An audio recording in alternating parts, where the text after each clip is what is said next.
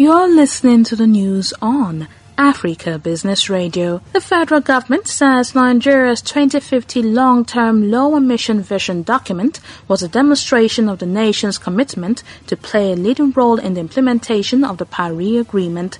Minister of State for the Environment, Chief Sharon Ikeazor, described the document as a landmark for actualizing Nigeria's quest for mitigating the negative effects of climate change and a road path to meeting its decarbonization targets.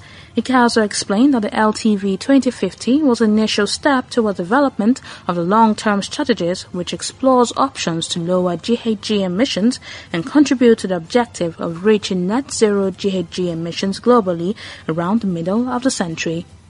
That was the news at this time on Africa Business Radio. You can continue to listen live online at www.africabusinessradio.com or via a mobile app. I am Chukwunonso Modi and thank you for listening.